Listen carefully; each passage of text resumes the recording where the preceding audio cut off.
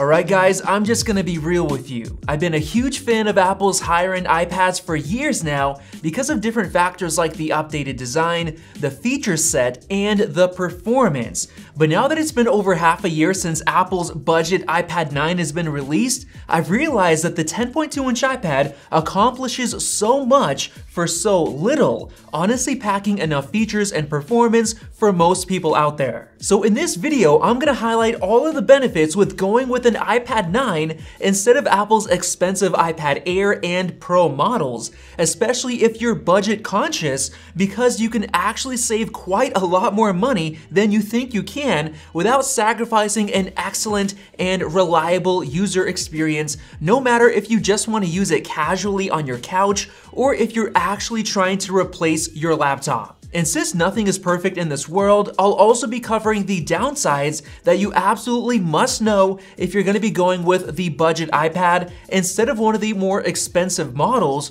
so be sure to stick through to the end of this video so you don't miss out on anything. Now, one of the main reasons people go for the more expensive iPads is the higher level of performance, and that's exactly what you get with the M1 chip in both the iPad Air and the Pro. But I've actually been shocked by how well the A13 chip in the iPad 9 performs. First of all, if you just look at the benchmarks, you'd expect there to be a noticeable difference in day-to-day use between the A13 chip and the M1 in the iPad Air. That's literally 2 to 3 times faster in terms of CPU and GPU performance. But in reality, you can hardly tell a difference while swiping through the home screen, using common apps, or browsing the web, which goes to show how impressive the A13 really is. But what shocked me the most was the gaming performance when I was getting a solid 60 FPS in a bunch of different games like Call of Duty Mobile, Pokemon Unite, and League of Legends Wild Rift, which is the exact performance I was getting on the M1 iPad Air,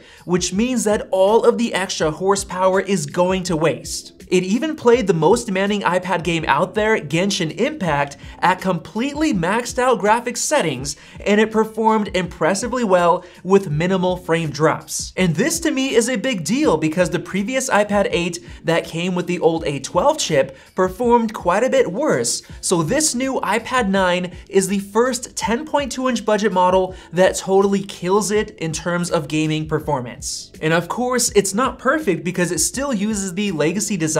with the Touch ID home button on the front instead of a fully redesigned edge-to-edge display like on the more expensive iPads. But for $310 right now on Amazon, you simply can't beat the value that you're getting because it finally packs a few very important changes that Apple has been holding off on for years. First of all, the budget iPad has come with only 32 gigs of storage ever since the 5th generation iPad that was released in 2017 for $329. But now, Apple has finally doubled the storage for the same $329, which is actually incredible if you consider inflation spiking over the past 5 years. Not only that, but the budget iPad has come with a 1.2 megapixel selfie camera ever since the iPad 4 was released in 2012. So for the first time in literally a decade, Apple has upgraded the selfie camera to a new 12 megapixel ultra-wide camera with 10 times the megapixels. And yes, it's exactly the same selfie camera that comes on Apple's most expensive iPad Pro. So based on those 3 changes, the snappy A13 chip, the doubling of storage, and the new selfie camera, I'd say that this is the best update the budget iPad has ever seen in terms of value, and I'm actually shocked that Apple kept the price unchanged with all of this value added to it. And that's actually not the only difference, because with this year's iPad 9, Apple upgraded the display to support True Tone, which I absolutely love and use on all of my Apple products, including my iPhone and my MacBook Pro. And they also improved the video camera quality, allowing extended dynamic range as well as 1080p recording at up to 60 FPS. But getting back to the main point of this video, the most important reason why it makes sense to go for the budget iPad 9 compared to the iPad Air and the Pro is that you not only save a huge amount of money up front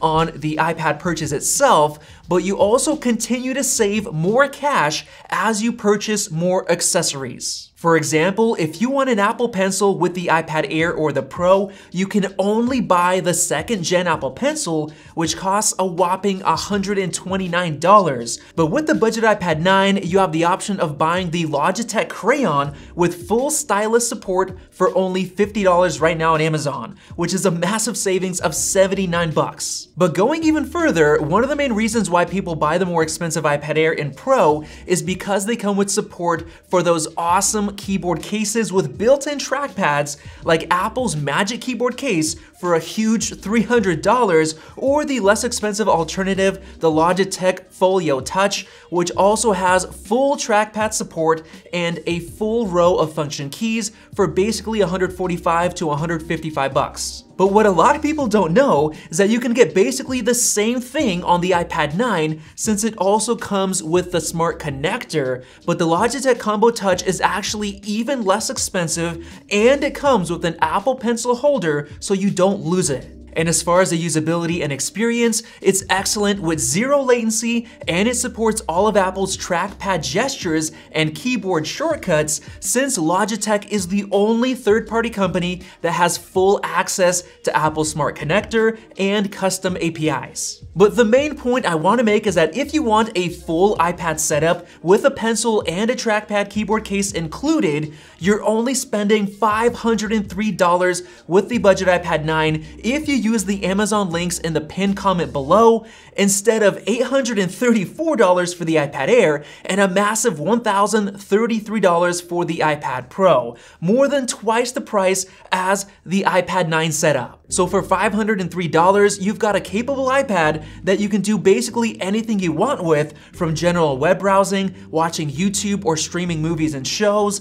playing some of the best games at a solid 60 FPS, sketching or taking notes with a pencil, and of course, using it like a laptop with full trackpad support for small business work or anything else. But of course, it still has its problems that you need to be aware of if you're gonna be buying this setup, like the display glass being non-laminated, so it isn't nearly as high quality as the other iPads. It of course has the old design with the home button and square display, which doesn't look as good. The specs are somewhat outdated compared to the others, like the older Bluetooth spec, and it has the older chip. And finally, it still comes with a Lightning port compared to the other iPads, which all come with USB-C. But if you can look past those few things and you just need a basic iPad for a great price, I think that this one is by far the best bang for the buck, and it gets a lot more accomplished than many people expect. So hopefully you enjoyed this review, and if you did, go ahead and click the circle above to subscribe for more videos like this one, and definitely check out one of those two right over there. Thanks for watching, and we'll see you in the next video.